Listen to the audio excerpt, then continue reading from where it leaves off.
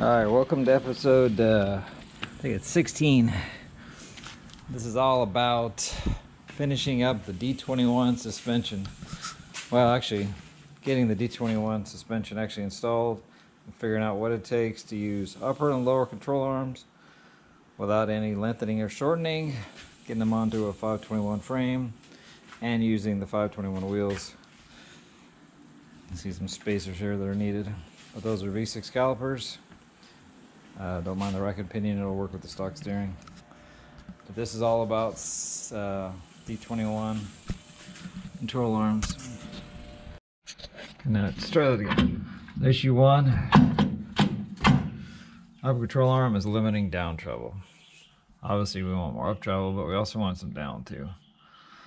So issue 2 is these bump stops. Actually not that bad, ironically. Maybe, obviously they're in the way, but the stock one gets in the way more than anything. This factory one, the 521 one, is actually better than the. Almost need to cut that one off completely. I don't think it does anybody any good. I was originally thinking about cutting these off and moving them over and reusing that, but who cares about that right now? I can always cut them all off and put them back on where they need to go. Okay. The other issue is there's not a lot of room here for a shock. Not sure what people have done about that. But yeah, it seems really tight. Maybe we can get a stock shock, but I have to cut all this. Yeah, this control arm just seems to be in the wrong place. Even if I shorten the lower control arm, it's not going to change this space, right? This just seems too tight. I don't know if I can get a stock shock in there. Let's grab the stock shock. So here's my first plan A. I think what I'm going to do is I'm going to seriously see if I can get that threaded bar, cut that out of there, and then get one from a Hardbody. Oh man, I cut a bunch of those off of all my solid axle swaps. I threw those away. Oh, wish I just had some of those now. I would have a whole bunch of those. But anyways, I'll just make one, get a piece of flat stock, really thick, a longer one that's the right length, and weld it in there. Obviously I need to clearance this. So I got an idea of either cut the whole thing off and then cut the top off, cut that in half, cut off this plate, cut that thing out, and then put the tower back on with a new longer one and then reinforce that. That's plan A. Seems kind of extreme, but that's the way I think this thing should be. Check out this custom made original 1995 test shock. Still says Nissan. It's like the original shock. Perfect for mock-ups. I've never put this in the 521 frame. It may even be the same length as the... Is it the same length as the one that was in here? Oh. It's actually longer. Wow. Oh, maybe put somebody... Oh, these new shocks are good. Yeah, these look kind of new. Somebody probably... These are probably not the right... These are probably not the right length. And those are good shocks. These are probably because it was lowered. Oh, they got some part numbers on there. Oh, they're KYBs. I can try to figure out what those are for later. Let's see what a Hardbody stuff looks like. Does it even fit in here? Oh yeah, cool. It is touching the upper control arm a little bit. Yeah. You see that, folks? Okay. Yeah, let's get the cutting. Okay, so I made a little block to help me draw a line. So here's the plan. I'm going to try to cut out this whole section here and leave the back intact. Leave that back piece nice and straight. I could actually just cut the whole tower off and put it back on, but I think I'll try to work around it for now. But the goal is to get rid of this piece here, and then that reinforcement structure will be replaced by a new piece. I think I need to get rid of this whole plate basically. It's welded right here, here, all the way in here. If I can get rid of that plate, replace it with a new one, or even just down to here. Just down to here, and I'll have a new plate up to that bar. I think the goal is to get that bar out of there and replace a new longer one, or even maybe just cut it in half and lengthen it out and then reinforce that. I could even, yeah, that's the goal. I gotta get that bar out of there. Okay, so I only need to remove like a C-section to get that crossbar in there. Don't cut all over to the back, but I'm thinking about just cutting the whole tower off. That way I can modify the tower on the bench instead of on the truck, and then just put it back on. Since I'll have a line here, this will have a little bit of flat there, and I've got a level here. This can be level. I'll know exactly where it goes. Just cut straight across the back, straight across here, straight across here, straight across. Those 4 cuts. Take this off, take that piece out, take that piece out, that piece out. Then I can get that piece out, cut it in half, put it back in. Oh, then I would have to cut out this whole side because it's got to be pushed out the side. But this side I don't need to cut the whole thing. That's the plan. Do that. Okay, I got the first piece off. Just cutting all the way around here. I'm close. Here's the trick. You got to cut the sides from inside the engine compartment. So remove it.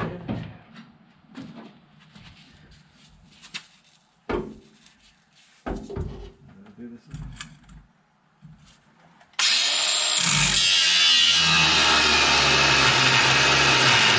Better.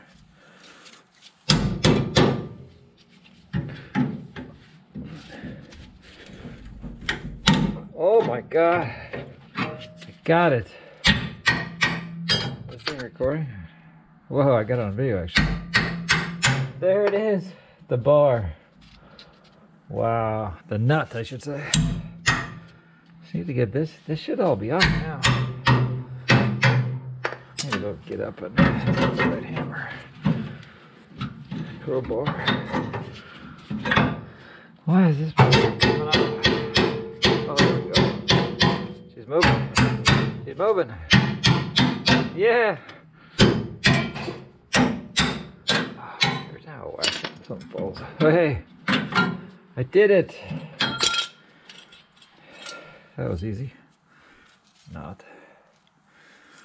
Now, take these stupid air plugs off. Is this the right one? Right side. This is the right side. Hey, it fits. It's getting annoying. Put it all back together real quick. Again.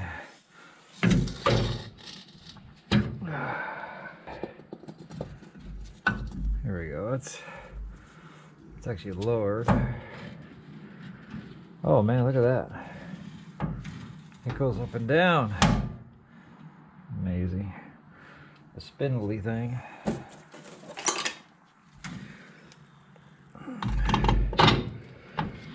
Playing with Legos.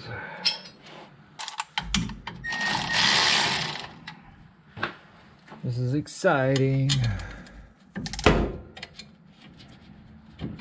There should be enough, right? Here's a good comparison of D21 mounting style. Oh, I don't remember how my 720 was. Oh, I can't remember. Maybe it was the same. I think it was actually. And then the 521. One mounts on the inside, one mounts on the outside.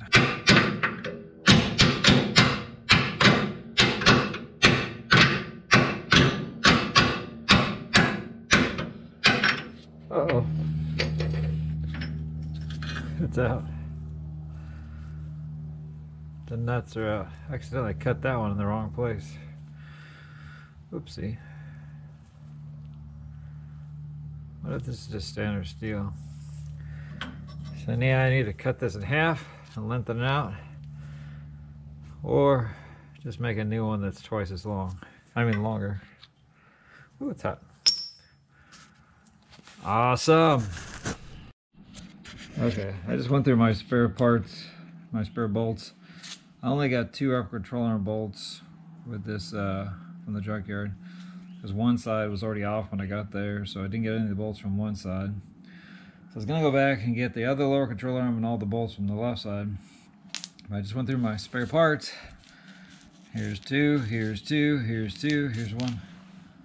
I got tons of these. These are from my old, so the 4-wheel drive, these must have been from my old D21 that I converted to solid axle swap. And then I did a WD21, then I did a Friends.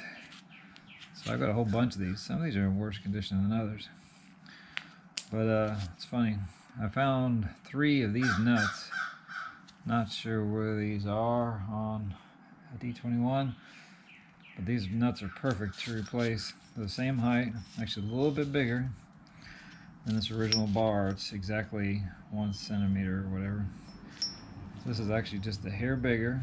And I just drilled that out 1 size with a step bit, and they fit perfectly. So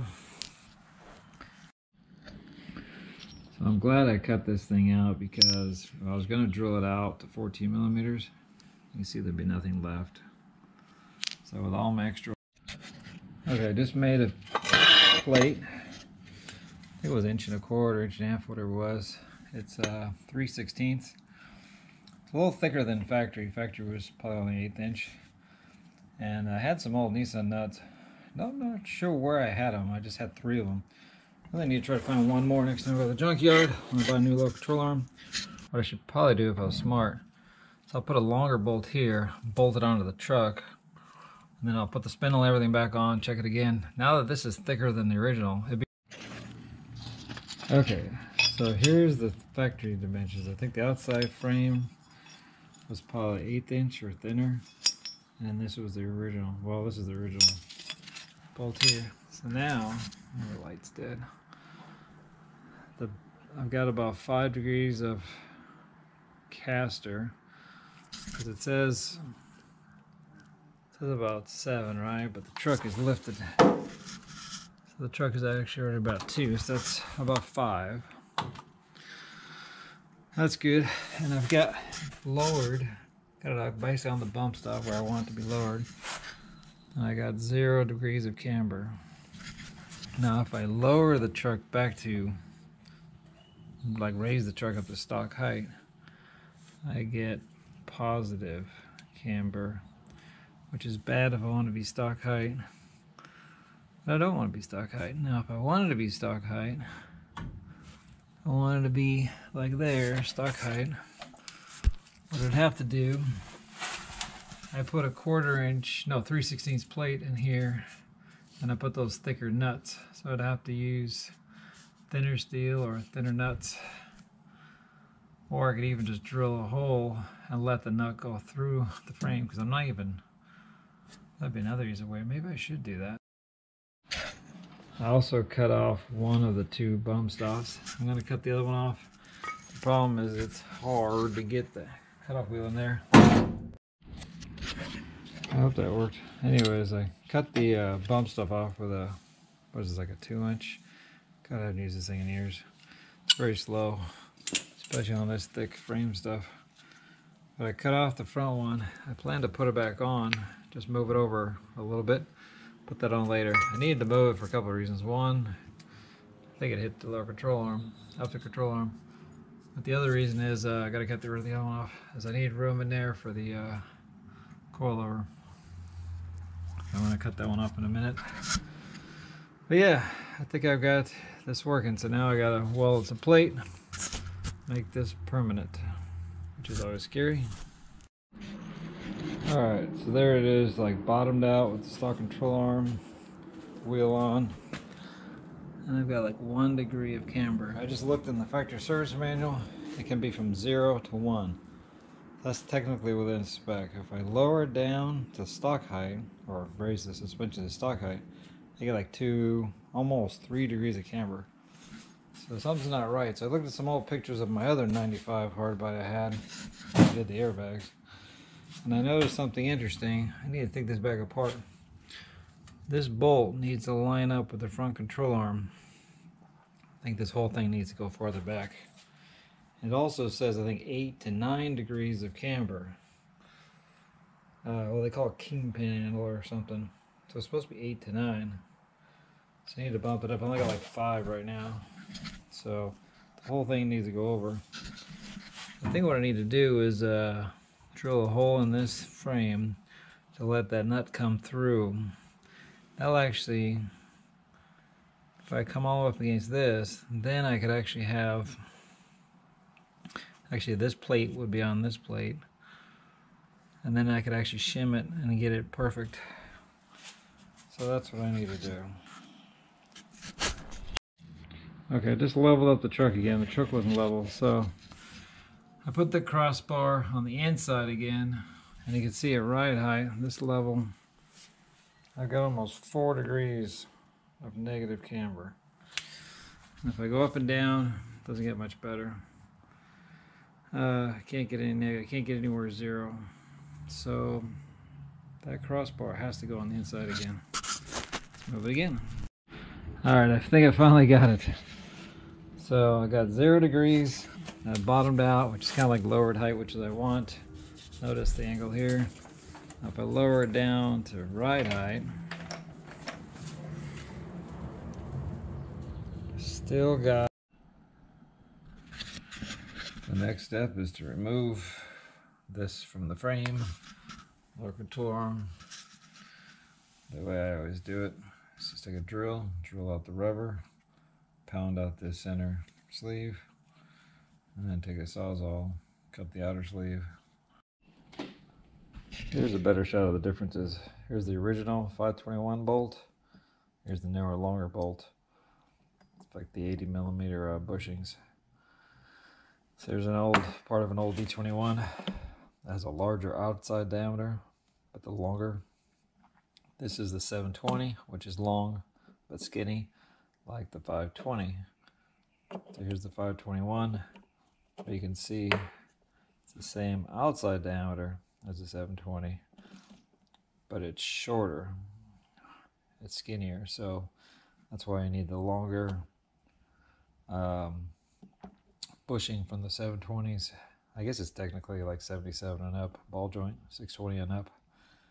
But since all 720s, I think even the 4-drives are the same size. And of course the longer bolt, so the stars are the same, the sun gear or star gear, whatever you call it. These are the same, so I can still use the D21 bolt with the 521 torsion bar. I guess I will need to get a D21 torsion bar anchor. Don't have any of those. But yeah, I just cut it out, ready to push in the new one. Okay, I just put in the new bushing, just hammered it in with a 1-inch deep socket. Put a lot of grease in there, slide it in. I just got in the bolt. Now the lower control arm is in. I love how it just lines up with the factory bump stop. Still haven't decided how I'm going to lower it yet. I think the easiest thing to do is, well, I've got access. Once I cut off this lowering stop, if I just raise this whole mount up like 1 inch or so, instead of cutting it. I was thinking about cutting this and lowering it down, but we'll see. I may still Z the lower control arm. Right now I'm just trying to get it to stock height, stock dimensions, stock, caster, camber, etc. So I think the next step is, now I got this upper control arm mounted in. Probably should mock it all up one more time just to make sure, but I think the next step is going to be mount this thing to the frame so I can cut this tower out, because this 1/8-inch steel is in the way and I need to move it. Okay, here's my latest design. I decided to move that plate all the way back and give it one last chance before I cut the whole tower off. I was going to cut the whole tower off and just make a plate where it is, just to get that extra 1/18 of an inch, but it wasn't sitting all the way flush because of all the weld, so I cut it out, pushed it back probably another 1/8 of an inch. So let's try that. I just got that tacked on. I'm going to take out the C-clamp, put it all back together again. I already had 0 degrees of camber at ride height and full compression, but I wanted to see if I can get a little bit of adjustability. You know what I mean? Okay, so let's put this back together again. Oh, the second time today. Getting pretty good at this now. This thing goes together quite nicely. You loosen up this crossbar and you can spin it by hand.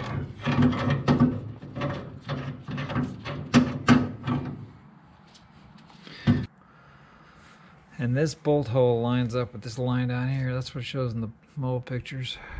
So I can either move the upper control arm now that I've tacked it, of course. I'm just afraid, I definitely don't want 0. Because the truck is, the cab at least. Cab is almost 2 or 3.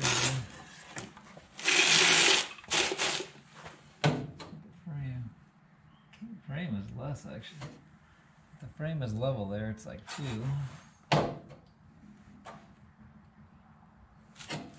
2 to 3. I don't know how accurate this is in my little gauge here. Actually, there, if I hold it there. Yeah, we're getting like close to 8. Minus 2 is 5, 6-ish. That's okay. And it is adjustable by putting a shim under here. I like to get this thing within specs with no shims stock. And of course, flip the lower. I don't know if you can see this or not. Let's see if I can move my little stairs. What is that? Looks like it's right on 0. Oh wow, I got like one big bubble in there. What the hell? How did that happen? Come on, tools, don't fail me now. How did I get one massive bubble? Oh, Jesus. Oh, and I got 2 bubbles. How did I get an air pocket on this thing? Just my luck. Oh my gosh.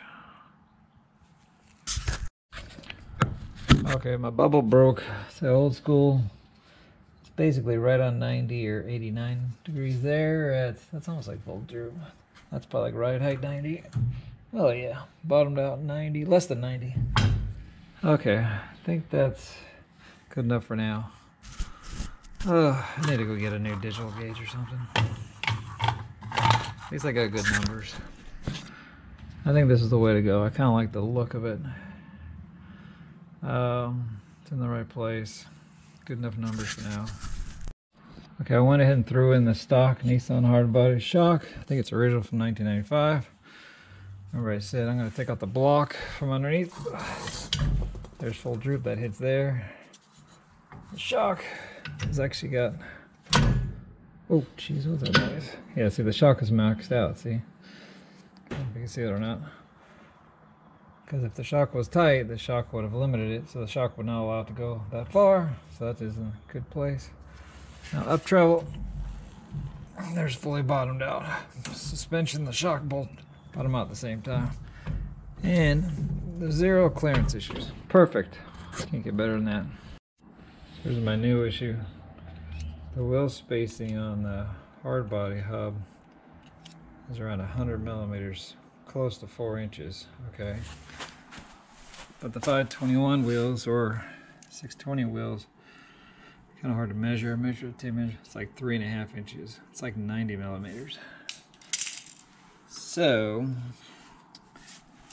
it's only like a 3/16 depth though, right here. I think I can put a small spacer on there and longer lug nuts, like the rear lug nuts are longer. And that way I won't have to run a bigger spacer. Oh, but then I got the drum, the caliper issue. So I probably still need to run a wheel spacer to clear the calipers. We need to put the calipers on. Oopsie. Alright, I just put on the front tension rod. You can see it doesn't come anywhere near the 521 one, which is fine. I'll make a new box up there. But I'm just triple checking the caster and camber before I weld this all up. Thought I would put the brakes on. I'm actually really pleasantly surprised that the V6 caliper's on there. There's slight rubbing. But then again, these wheels don't fit. So I just try to measure. It's almost like I need a